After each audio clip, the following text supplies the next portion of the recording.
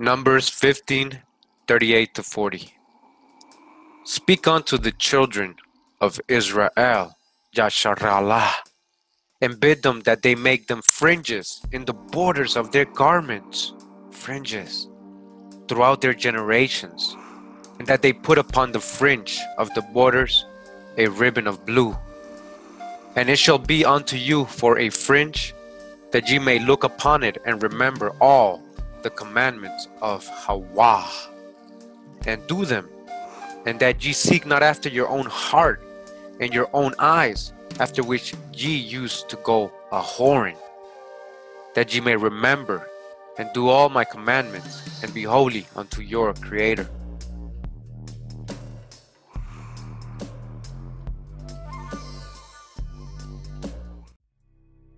All right, so I'm in this book now. It's called Publications of the American Jewish Historical Society, number 11. And we're going to go to page 75 of this book. And it says here, The Jews of New England, other than Rhode Island, prior to 1800, by Leon Hunter, A.M. It says, the Puritan Revolution in New England had awakened a keen interest in the Jewish race, and this interest was powerfully reflected in early New England history. It is in Massachusetts that this tendency was most strongly exhibited. In Massachusetts. Hebrew was carefully taught at Harvard College, and the restoration of the Jews was one of the most popular topics. The restoration of the Jews, all right? In 1649, Eliot, the missionary, announced that the Indians were of Hebrew origin.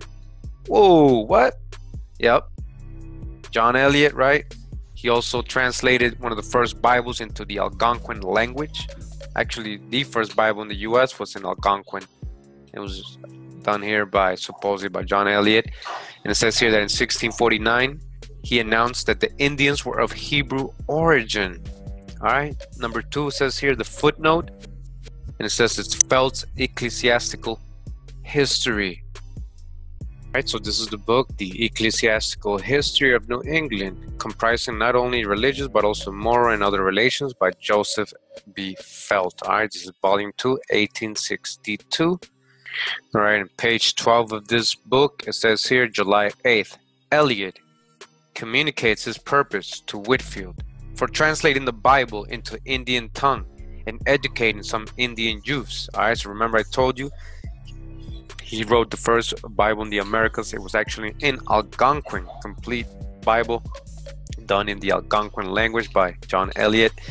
All right, and it says here that he was translating the Bible to educate some of the Indian youths, and mentions the need of help from the charitable. He previously communicated his opinion that the Indians here were of Hebrew origin. All right, so it's in here. We verified the source, right? Ecclesiastical History of New England. John Eliot letting you know, right, that the Indians here were of Hebrew origin. All right, why is he saying that? All right, so back in the other book, all right, the American Jewish Society book that we were just reading, so we were able to verify the source, right? It says in footnotes 2, so again, John Eliot in 1649 announced that the Indians were of Hebrew origin. In the following year, Dighton issued an appeal to Englishmen for contributions to Indian missions on the plea that those of New England were of Jewish descent. All right, they were of what? Hebrew descent. All right, that's 3. Again, that's page 17 in the same one, Felt's Ecclesiastical History. When in 1650, Thorogood publishes Jews in America, we've read from that, Eliot of Massachusetts at once proclaimed that the 37th chapter of Ezekiel principally applied to the Indians as such use. All right, so John Eliot's letting you know that the 37th chapter of Ezekiel principally applied to the Indians. All right, and stated that the New England churches were the preface to the New Havens. All right, you see what's going on in Massachusetts in the 1600s. We're back in the book, Ecclesiastical History of New England. All right, and page 17, just want to go ahead and verify that. In his appeal for the cause of missions here, the Reverend John Dighton addresses his countrymen in England. Come forth, ye masters of money, part with your gold to promote the gospel. that the gift of God in temporal things make way for the Indians' receipts of spirituals. He also takes the ground that the Indians of New England are of Jewish descent. All right? And we're still in the book, page 22, Ecclesiastical History of New England. It says, this year Mr. Thorogood publishes a treatise. This is page 22. This year Mr. Thorogood publishes a treatise in England entitled Jews in America, or Probabilities that the Americans are of that race. Sewell states that Eliot, the missionary, believed that the 37th chapter of Ezekiel was principally applicable to the Indians, as such Jews, and many other parts of Scripture apply to the Indians. From the book Christopher Columbus and the Participation of the Jews in the Spanish and Portuguese Discoveries by Dr. M. Kaiser Lane. This was written in 1894. And we're in chapter 6 here. It says, among the explorers' companions whose names have come down to us, the complete list is lost, according to them, right? They don't want us to know who was there. There were several men of Jewish stock. For example, Luis de Torres, again, here we go. Luis de Torres, right? Remember, he was the interpreter. It says, a Jew who had occupied a position under the governor of Murcia and who was baptized shortly before Columbus sailed. As he understood Hebrew, Chaldee, and some Arabic, Columbus employed him as interpreter. Again, another source, as interpreter. So they knew they were going to the old world. So he brought this person, Luis de Torres, just in case, because he knew many languages, but especially Hebrew, because we'll see later that Columbus was looking for the Grand Khan, or the Prester John, right? This is from the book The Secret Archives of the Vatican by Maria Luisa Ambrosini. You can get this in Barnes and Noble. Alright, and this was a hard book to get. I had to take a screenshot of every page. It was only on loan. And so it says here, greater than Europe and Africa. The popes had been collecting Hebrew codices since Avignon times. And while the count of a voyage a quarter of the way around the world is an odd thing to find in the records of a desert people, there is. So they're saying that the Vatican and these popes had documents and codices going back, Hebrew codices, stating that how they traveled the world, right? How they had lands far away, right? It says, and they call them desert people, but we know they weren't all desert people. There is, when one comes to think of it, a surprising frequency of reference to the sea and its islands in biblical writings. A reflection of desert man's longing for water, or an unacknowledged heritage from the Phoenicians. The document, if it existed, has disappeared, according to them, right? It may be in one of the bundles of unclassified documents in the Miscellanea, and it probably definitely is. It may have been destroyed in the sack of Rome in the next century, or the cosmographer friend may simply have given it to Pinzon, who would have had no trouble getting it retranslated in Spain, from which Jews had not yet been evicted. The fact that Columbus took with him on his first voyage an interpreter, again, who was converted Jew and skilled in Hebrew, though he knew only a little Arabic, suggests that he may have attached importance to the legend. All right, so even the Vatican and these people studying these records in the Vatican let you know that Columbus brought this Hebrew interpreter for a reason. He believed in something. All right, just like he wrote that he was going to go recover the holy city and Mount Zion, right?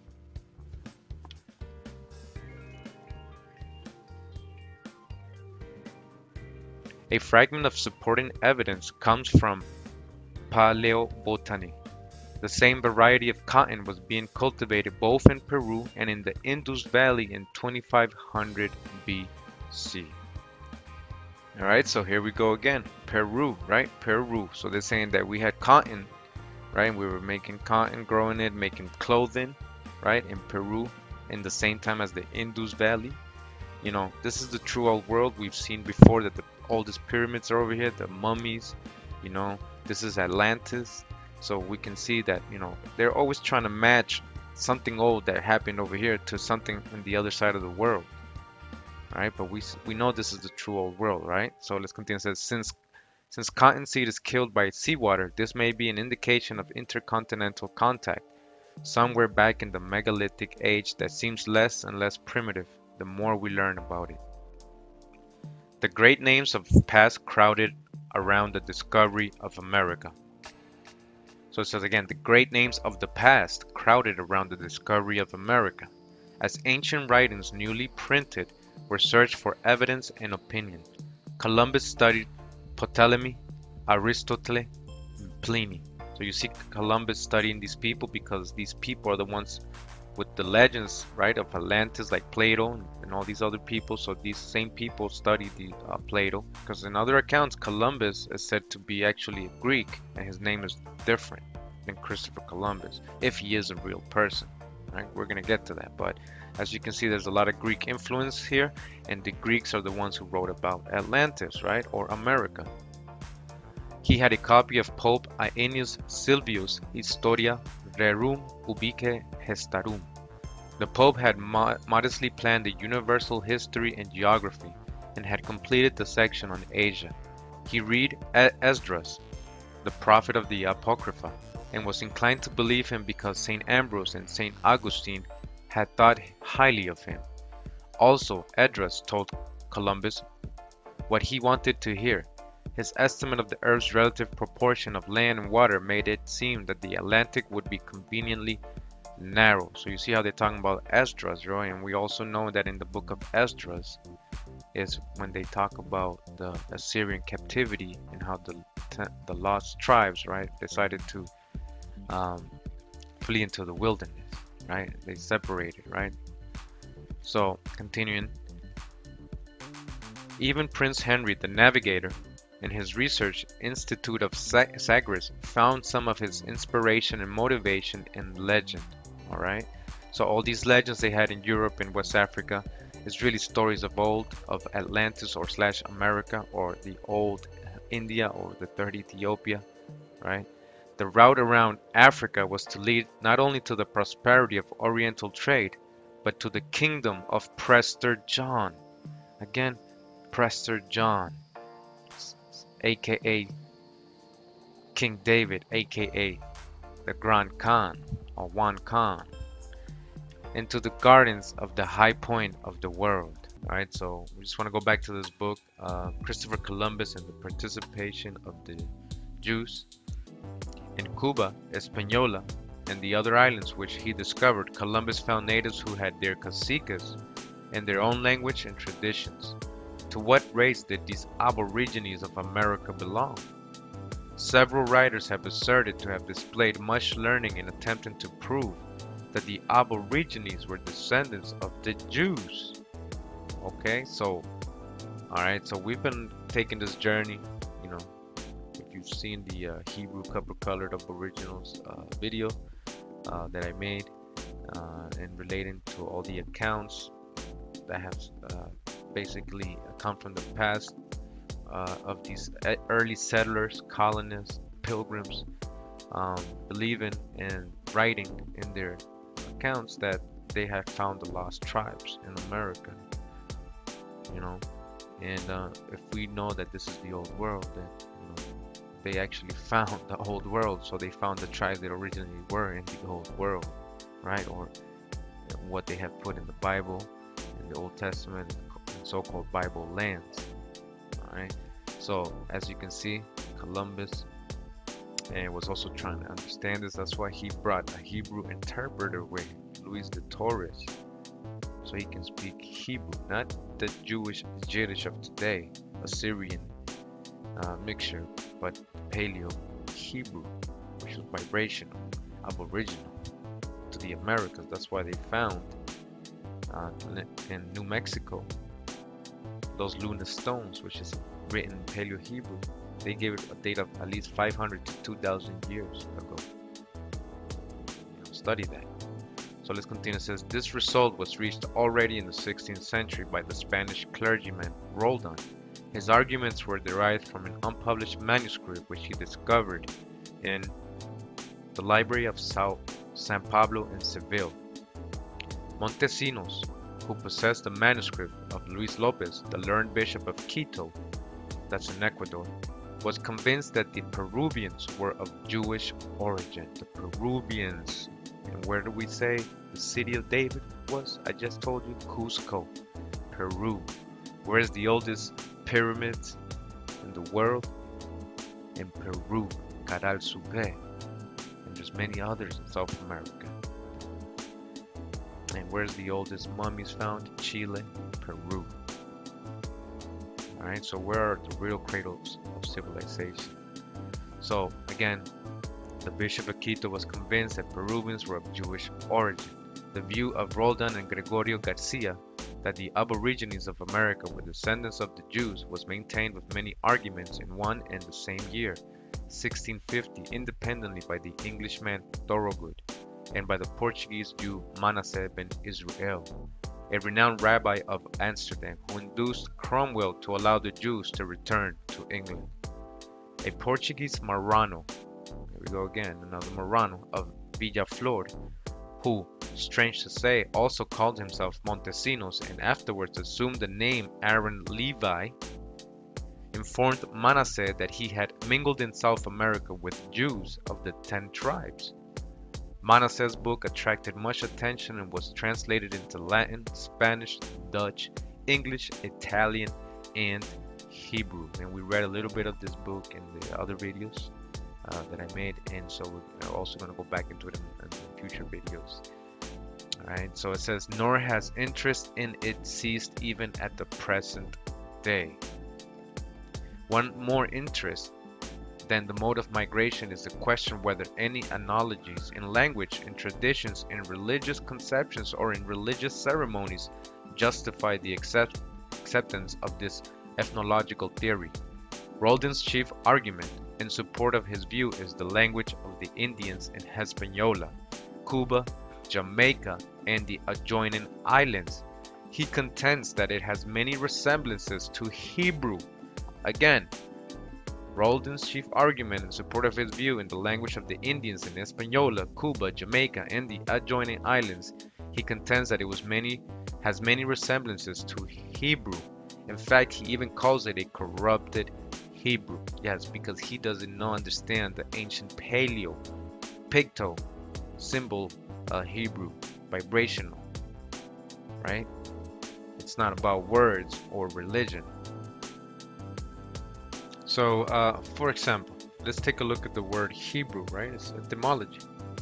All right, I don't know if you saw my other videos talking about Ebrah, right? So it says here in etymology dictionary for the word Hebrew, it says late Old English from Old French Ebrah, Hebrew, from Latin Hebreus, from Greek Ebraeus, from Aramaic Semitic Ebrah. You see that? Ebrah.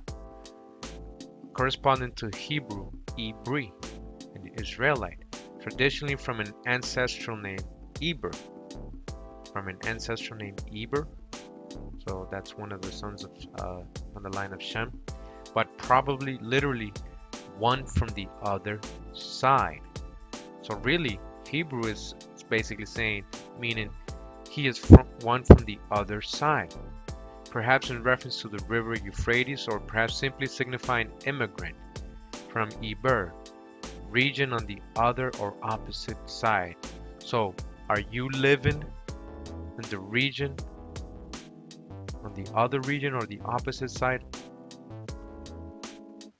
From a European's perspective, is that where America is, on the opposite side of Europe and Africa? Yes, right? So, one from the other side, Hebrew, Ebrah, Israelite. So all the different meanings, but really it goes down to basically being one from the other side. So Eber, again, the region beyond. If you remember Ebrah, which means a pinion. So we remember again Ebrah, right? Ebrah, which means a pinion. And a pinion is basically a feather. Yes, a feather. Ebrah. Its root etymology or foundational meaning is feather. Ebrah. Who holds feathers to be important and sacred? Who dresses with feathers?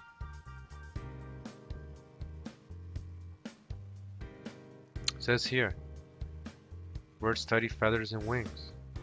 The word here for feathers is Ebrah, which is often associated with the feathers of a dove, although I have found it used to reference the feathers of an ostrich or eagle. So as it says here, it says Psalms 91:4, He shall cover thee with his feathers, and under his wings shalt thou trust. His truth shall be thy shield and buckler. A little bit down, it says, it is interesting that this word Ebrah for feathers comes from the Semitic word Ebrah, Semitic, Shem, which means the feathers of a dove. However, it is rooted in the Akkadian word Abaru, which is the word for being firm, fixed, strong, immovable. Jewish sages apply this word for the idea of covering for protection. So using feathers as a covering for protection. Again, it means opinion, which is a feather. And so Ebrah, we get Hebrew, and we also get Ebrah, Ebrahim, Ebrah, Ebrahim. We get Hebrew, Eber, or Ebrah, which is feathers. Abraham. So Abraham is related to feathers as well. So when they're talking about Abraham, who were they really talking about in the ancient Paleo Hebrew? Were they just talking about a priest king? Over here on this side, a chief, cacique, katzin, a katzin, katzinke. And continues regarding Roldan. He asserts that such names as Cuba and Haiti are Hebrew, and that they were first applied by the earliest caciques, the chiefs or leaders, Kasim. Alright, we're going to see what he means by that, Kasim, who discovered and peopled the islands. The names of rivers and persons, islands, the names of rivers and of persons in use among the natives are derived from the Hebrew. For example, Hyena from the Hebrew Ain, stream, Jones from Jonah, Jaque from Jacob, Ures from Urias, Siabao from Siba, Maisi from Moisi. The names of their tools, of their little canoes or kansas, the name Akshi for pepper, the name of the storehouse for maize, grain, and the like, all point to the Hebrew language. Right? Their rites and ceremonies, as well as their language, form one of the main arguments in favor of this theory of descent. Circumcision prevailed among the Indians. They often bathed in rivers and streams. They refrained from touching the dead and from tasting blood. They had definite fast days. Marriage with sister-in-law was permitted if they were childless widows. Wives were discarded for new helpmates. They also sacrificed first fruits on high mountains and under shady trees. They had temples and carried a holy ark before them in time of war. Okay, so they had temples and carried a holy ark before them in time of war. They were also like the 10 tribes, including to idol worship, and according to him, idol worship, what he thought of 10 tribes. All writers and travelers agree, moreover, that there were many Jewish types of faiths among the Indian, the Aborigines of America. So again, just want to bring you back to the word that he mentioned as katzin or katzike. He was saying katzike comes from katzin. What is katzin? So just in case you missed me dropping this on 432thedropradio.com, you know, as it says here, katzike, katzin, chief, Arawakan, Hawakan, dropped by Kurimail. So you can check, I have a little personal channel here. So I invite you to Drop Nation. Tune in every Monday. I have a radio show there as well. Check out the schedule. A great platform, you know, static free, you know, brought to us by the great Khan Drop. There you go. I wanted to see if, how do you say chief in Hebrew? And I was able to find this, which is katzin, right? And you can see the phonetic spelling katzin, with a K, katzin. In the West Indies and the Spanish countries, the chiefs are called cacique, katzin, katsi, ke, katzinki, katzike, katzin. Very similar. Again, it says he asserts that such names of Cuba and Haiti are Hebrew and that they were first applied by the earliest caciques. Katsin, the chiefs or leaders. Katsin. Katsin, again, is Hebrew. Again, Katsin means chief or ruler. Same thing as in Arawak language, Taino language, right? Cacique, because cacique is a Taino or Arawak word. So what are the Arawak really speaking, who came from South America, right? We're telling you that the ancient Jerusalem was over there in South America, in Peru. The Arawak came from South America before they landed in the West Indies, and their word for chief, ruler, is the same as Hebrew, Katsink, Katsike, Katsin. It's the same. So why did Columbus bring in a Hebrew interpreter? Well, he knew why. Again, he wrote he was coming to conquer or take over the holy city and Mount Zion for the king and queen of Spain. All right, so now we're in this book called Aboriginal Monuments of the State of New York, comprising the results of original surveys and explorations with an illustrative appendix by E.G. Squire.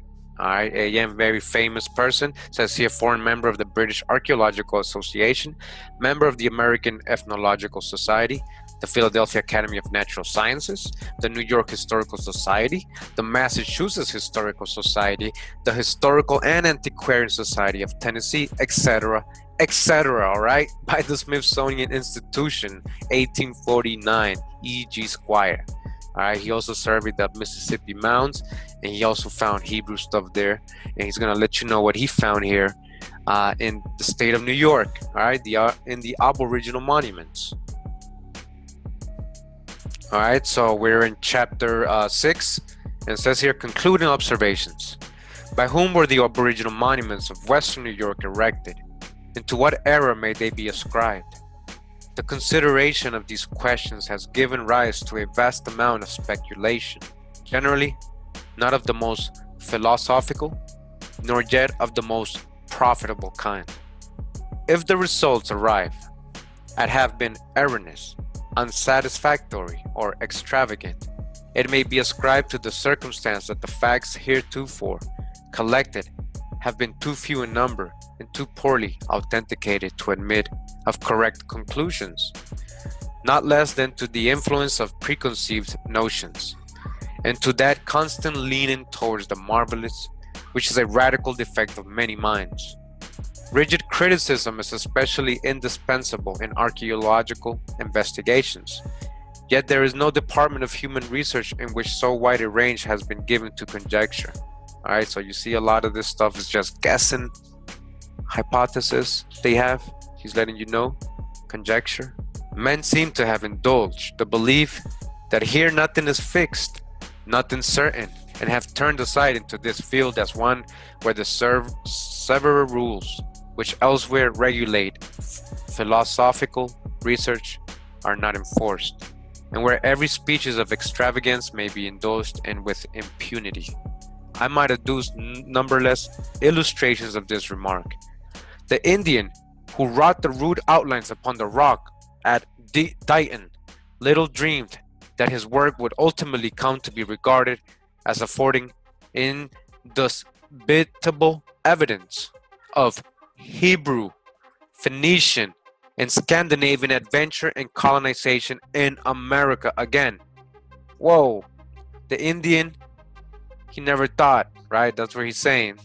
He never dreamed that his work would ultimately come to be regarded as affording indubitable evidence of Hebrew, Phoenician, and Scandinavian adventures and colonization in America, and the builders of the rude defenses of Western New York as little suspected that Celt and Tartar, and even the apocryphal Madoc with his 10 ships would in this, the 19th century of our faith, be vigorously invoked to yield paternity to their labors. All right, so he's letting you know that this is the true old world. They're finding all these similarities in these mounds, right? Again, this is from the Smithsonian Institute. He's letting you know indisputable evidence. So what is indubitable? It means impossible to doubt, unquestionable and undebatable truth, unquestionable, undoubtable, undisputable.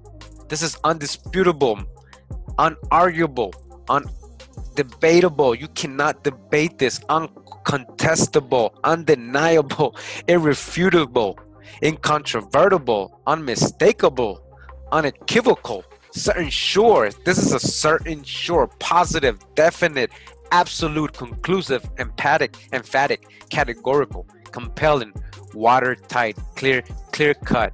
All right, and there's more. All right, so let's go back again. All right, it's indubitable, evidence, indubitable, unquestionable, a certain fact. This is undebatable. All right, that these monuments, all right, have outlines of evidence of Hebrew, Phoenician, what they call Phoenician, right? It's just the same Paleo Hebrew. What are Phoenicians? Canaanites? Moabites? What are they? They all got kicked out of here. But we got the Smithsonian Institution letting us know, all right? It's undebatable what they found here, all right? This is from 1849.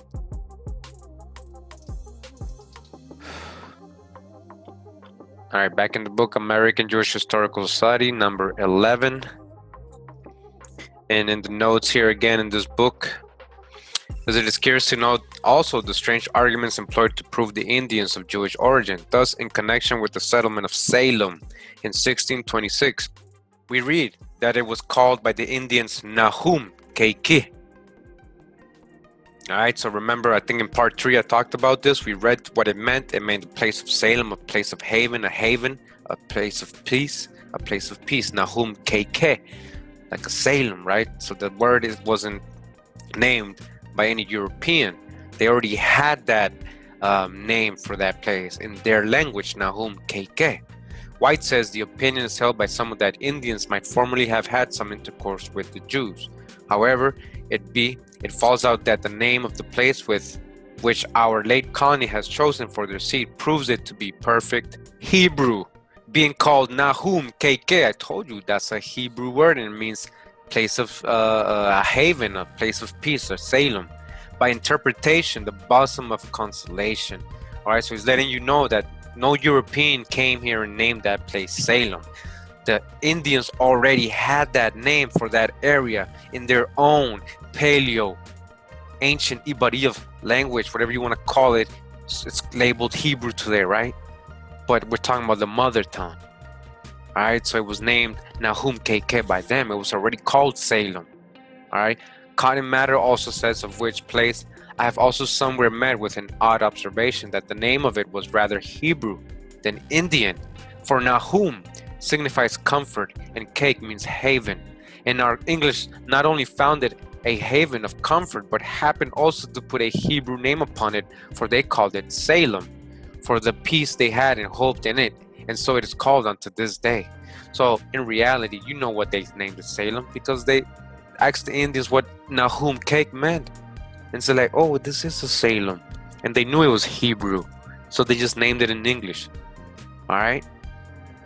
So we continue in the book, American Jewish Historical Society, number 11, page 76, says, when in 1650, great mortality occurred among the colonists, it was supposed to be the preparation for the calling of the Jews.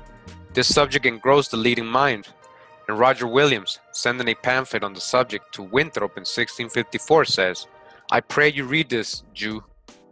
By 1665, the view was generally held, in Massachusetts at least, that the outcasts of Israel were about to be gathered together. And the great number of works published on that topic at that period in Massachusetts alone is simply amazing. This was what they were talking about. Why were they talking about this only during that period in Massachusetts? What else is going on in the 1600s? Aren't they sending Pequots and enslaving the Indians as well? Sending the Pequots away?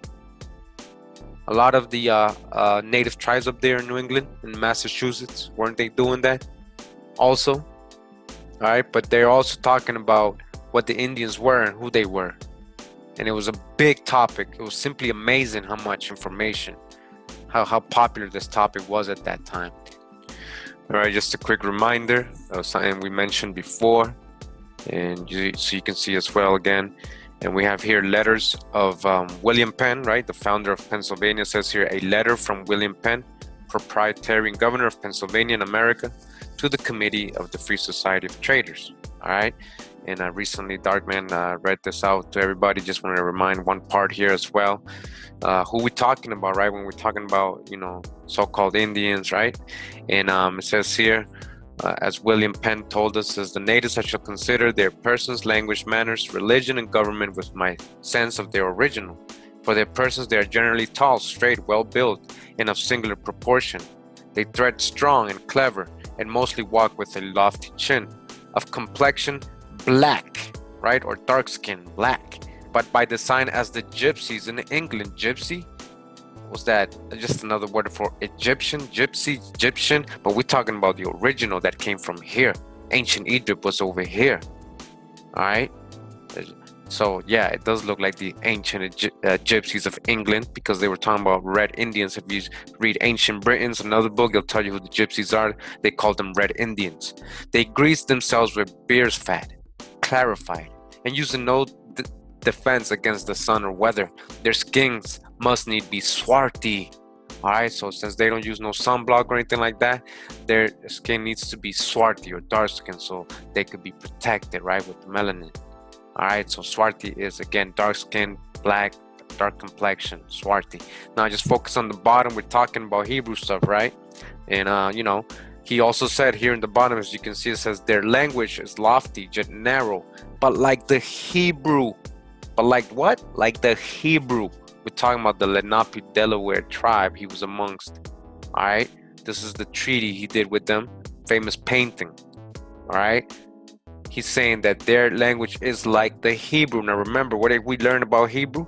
Those from the other side, Ebrah, feathers up, right? Those who are from the other side, those from beyond the Euphrates, those who crossed, the immigrants, right? All right, so it's not just like a religion. All right, so insignification, full, like shorthand in writing. One word serveth for in place of three, and the rest are supplied by the understanding of the hearer.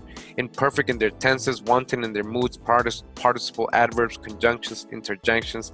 I have made it my business to understand it, that I might not want to interpret on any occasion. And I might say that I know not a language spoken in Europe that has words of more sweetness or greatness and accent and emphasis than theirs.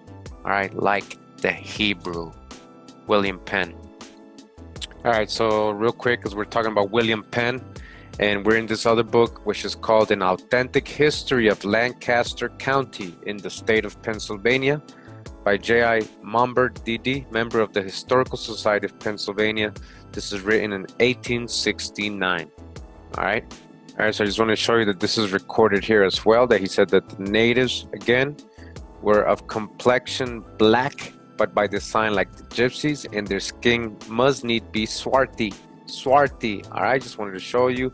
And again, their language is lofty yet narrow, but like the Hebrew. So you can see this is actually recorded, authentic history. All right, but I want to show you one more thing. So we're on page 68 of the same book, Authentic History of Lancaster County in the State of Pennsylvania. And again, they're reading off William Penn's letters and notes. And he says here, it says note number 26, it says, for their original, I am ready to believe them of the Jewish race, or Hebrew, right? Hebrew, those from the other side, the feathers, Ebrah, all right? I mean of the stock of the 10 tribes.